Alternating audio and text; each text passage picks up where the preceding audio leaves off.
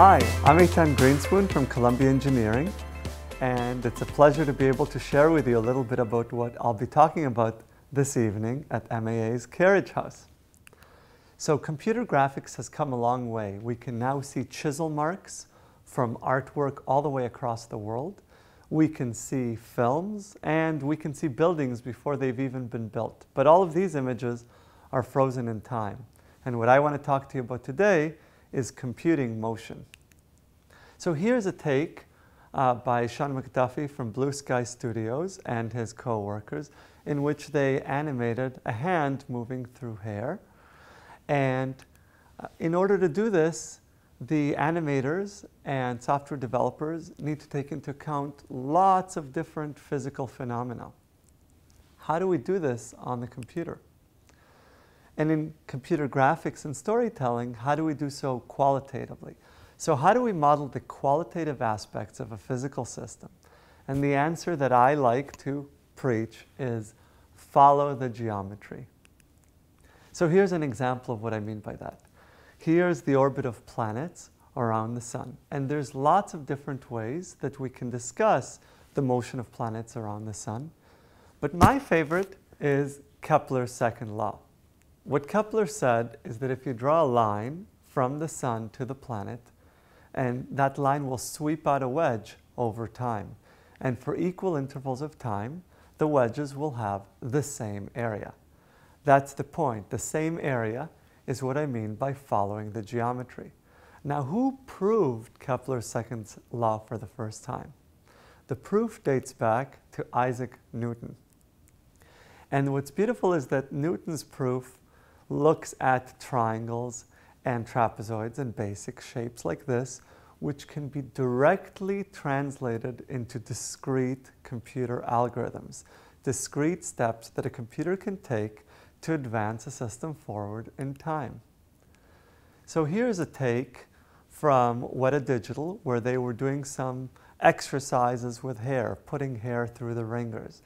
And as the hair moves forward in time, it's using these kinds of algorithms. But of course, there's more to moving the hair than just moving it forward in time.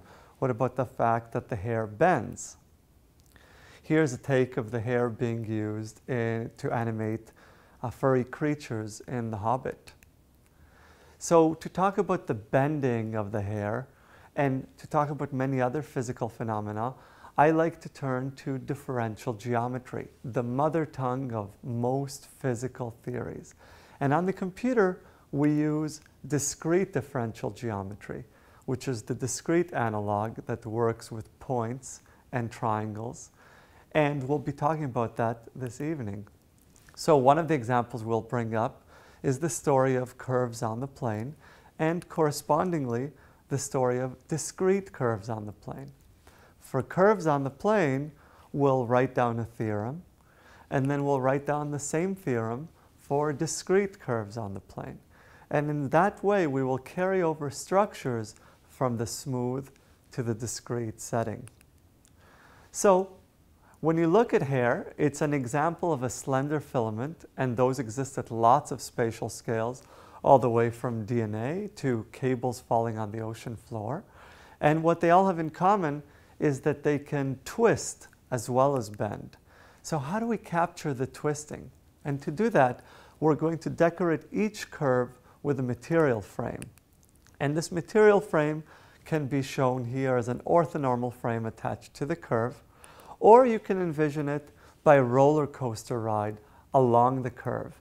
And as the roller coaster twists and turns, that's the material frame rotating. So by attaching a material frame to each point on the curve, we'll be able to capture phenomena like this Twizzler effect, or the formation of plectonemes when we twist elastic rods at both ends. And to do this, understand this notion of twist, we're going to have to ask for the twist-free frame and discuss a notion of parallel transport. So here it is, again, in the smooth setting, and then we'll be talking about it in our talk also in the discrete setting. Again, the name of the game is moving from the smooth to the discrete. Once we have both bending and twisting, we're going to have great effects and great looking hair, but it's going to have a lot of collisions and tangles. And in order to get this nice knotted hair, the computer needs to resolve all of the collisions between individual strands. And resolving these collisions is not easy at all. In fact, here's what happens when you do it wrong. The simulation blows up. So we're going to talk about some of the nonlinearities that are inherent to computing contact between thin materials. And we're going to talk about adaptive series expansion methods that allow the computer to capture these nonlinearities accurately so that we can get great-looking hair animations, such as this one here. After we talk about curves, bending, twisting, and colliding, we'll briefly turn our attention to fabric so that our characters in our movies aren't naked. And we'll actually refer back to one of the great mathematicians and mother of elasticity, Sophie Germain, who won a kilogram of gold in 1815 for explaining how a plate vibrates. And she did so by writing down an energetic formulation in terms of the mean curvature squared of the plate.